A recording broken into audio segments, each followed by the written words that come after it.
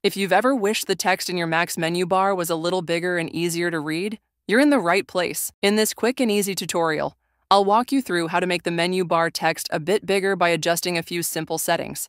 But before we start with the video, if you're new to the channel, make sure to subscribe for more similar videos like this one. The first thing that we'll do is to click on this little Apple icon at the top left corner of our Mac's screen, and then we'll access our system settings by tapping on the second option here. This will open our Mac's settings page, and let's scroll down a bit and open the accessibility section.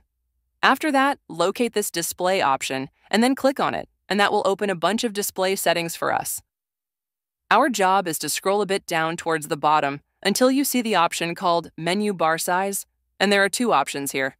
Mine is set to default, but you'll want to set this to large, and the menu bar text will become a bit bigger.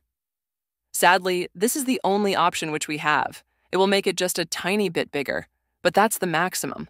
Apple won't allow us to increase this text size even more for some reason, so this is the only thing which you can do in order to increase your text size. If you found this video useful, please consider leaving a like, and I will see you in the next one.